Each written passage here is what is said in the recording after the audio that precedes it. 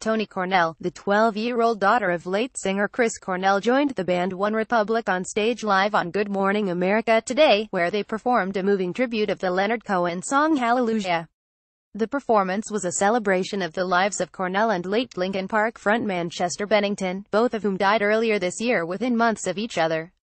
Slideshow Sam Shepard, John Moreau, Chester Bennington and other notable people lost so far in 2017. It's an honor to perform this for my dad and Chester and to sing for them, Toni Cornell said.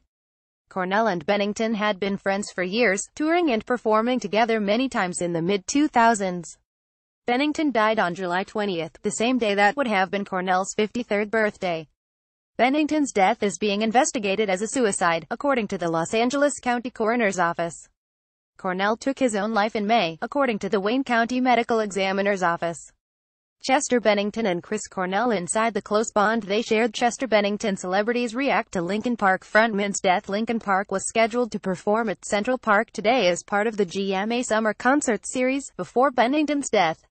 OneRepublic took a detour from their ongoing nationwide tour to join GMA in place of Linkin Park, and celebrate the legacy of Bennington and Cornell. OneRepublic told ABC News it was an honor to pay tribute to their beloved colleagues. Chester sang this at Chris' funeral, and this is arguably one of the greatest songs written in the last 50 years, OneRepublic frontman Ryan Tedder said of the song Hallelujah. It's a very special song to us, and I think to most people, and especially to Toni Cornell as well. ABCnews.com video. OneRepublic and Toni Cornell perform moving tribute to Chester Bennington and Chris Cornell in the wake of Bennington's death. Linkin Park announced on the website for their charity group, Music for Relief, that all donations would now be directed to the One More Light Fund in honor of Bennington. Cornell and his wife founded the Chris and Vicky Cornell Foundation in 2012 with the mission of protecting the vulnerable children, including those who are homeless, in foster care, or victims of abuse and neglect. Many fans who are still reeling from his death are celebrating his life by supporting his philanthropic work. Drug abuse and suicide prevention resources. To find out how to get help for you or a loved one fighting against mental illness and addiction, visit the Substance Abuse and Mental Health Services Administration website or the National Institute on Drug Abuse.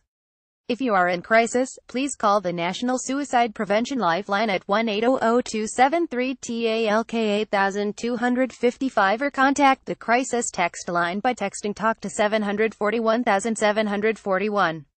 ABC News. Michael Rothman contributed to this report. Film Magic. Getty Images. Chester Bennington of Stone Temple Pilots performs, April 10, 2015, in San Francisco. Chris Cornell performs, December 13, 2015, in Los Angeles.